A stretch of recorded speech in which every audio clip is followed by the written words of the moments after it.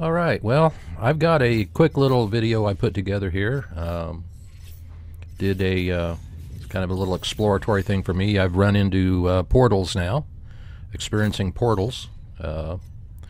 2,000 hours in the game, and just before, I think, what was it, the 30th of Unification Day there? December 30th? I think that's what it was. They had the Unification Day, and that's the first time I'd went through a portal. And thought, well, now this adds a little to the game, and I kind of want to get that that last milestone, that last achievement, where you visit someone else's base. I think that's the only thing I've got left to for the Steam achievements. But anyway, so I just picked a random planet in the galactic map, warped over there, landed at the space station. I always go to the space station first, talk to the NPCs, take a look at what missions are available, what's available at the terminal, do a little buying, selling, whatever. And then I come out, use the economy scanner, find a trading post, and fly there, do the same thing, talk to the NPCs, see what they have to offer, do a little buy, a little sell. Then you jump down and use a signal booster. That gives you the coordinates of the planet, and also you can find a monolith. So, found a monolith, and we're going to go back over now and go flying over to the monolith.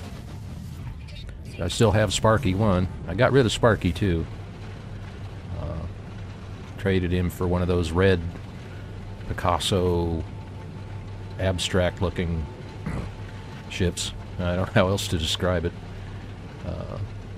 But anyway, I digress. You go find a monolith, and you need to do some prep. If you're gonna be doing this much, you need to do some prep. You're gonna have a lot of base elements: iron, zinc, platinum, iridium, plutonium, thamium, carbon, iron, and you're going to need relics. The little you can pick up like Gek relics and Korvax casings and Viking daggers and whatever, because the monolith will require an offering in order to give you the location of a portal. This one wants a Korvax casing. And you can kind of get an idea what it's going to want at the trading post, because the NPCs will also, you can give them a gift. And so far, I think 2 or 3 of them I've been at, they want the same item as the monolith. I don't know if that's on purpose or by, just coincidence. So the monolith gave me a position to the portal, so we're going to go buzzing over there. It was about 16 minutes away, so we did a little cut and paste there, a little speed up, and we're going to arrive at the portal. And now I have no. When I first started videoing this, I thought, well, I'm just going to go through the sequence. Of course, now everybody else has gone through the sequence too. I mean, there's other videos out there about people using portals. I thought I'd go ahead and throw my hat in that ring too. So I've been through a couple others, and I've been putting the portal addresses on a website by Husband Bader, nmsportals.tk. You go over there, check it out.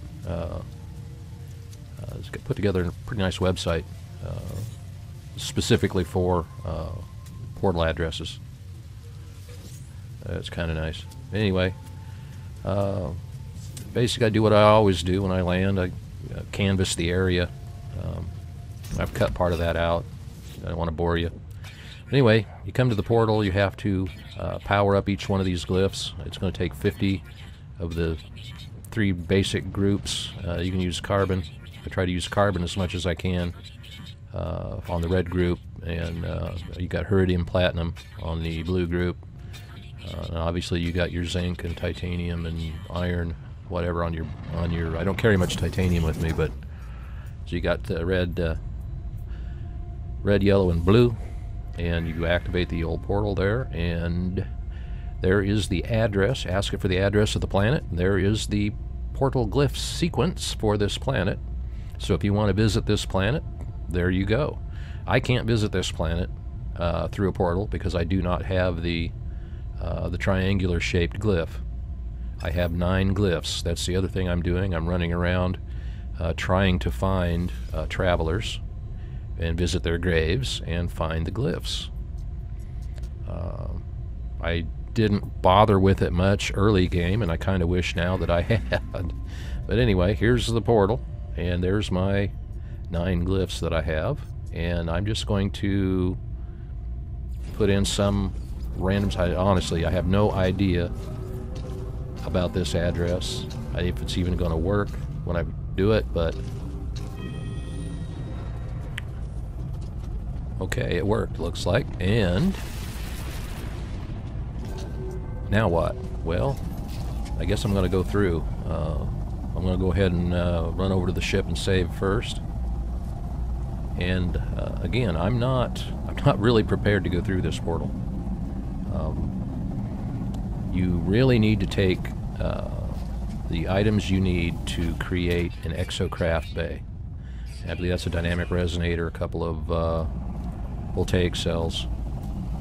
So when you get to the other side, you have a mode of transport because your ship stays here. I don't know if that's something they're going to change in the upcoming patches. Hopefully that 1.5 that everybody's talking about will hit here shortly. It'd be interesting to see what changes are made in that. Okay, well here we are. Inaman system. I have no idea where it's at. No idea whatsoever. Does not appear. I don't see any comm stations. I don't see any indications of a player base anywhere. Not sure. Maybe I have to scan for it. I don't know. But pick up some Heridium. Hard to pass up. Looks like there's plenty of iron here. So put down a signal booster. You can put out a comm station if you want. But a signal booster is going to tell you how far away you are from the nearest habitable base. And, you know, if it's walking distance, no problem. Normally, I haven't been to one yet that was a reasonable walking distance. I've been to about 5 now. I think this is number 6. And so you search for a habitable base. And of course now if you go back and pause the video at some of these spots, you can see what the glyph pattern was. You can see what the hex address was at the signal booster. Like I said, I did not come prepared. When I started making this video, I didn't even realize, you know, the idea hit me to just try it. So like I said, I didn't come prepared. On this planet, there's a shelter right over there you could walk to. Not a problem. But the best way to do it is to bring enough stuff with you to make an exocraft bay.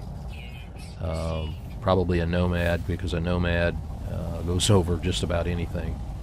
It goes up walls and across water and everything else. So anyway, this is Inaman system. And if you want to move here, you can get the portal glyph sequence off of the video and buzz on over here. Doesn't look like too bad a planet if you like this type of planet. Anyway, I'm going to go ahead and buzz back and go back to my ship.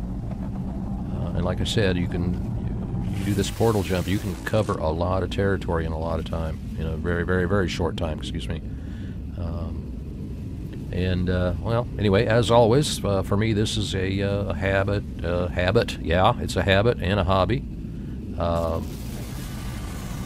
Get my mind off of the other things of the world. And thanks, Hello Games, for a pretty nice game. And hopefully that 1.5 will make it even better. And thank you guys for watching. And thanks for watching.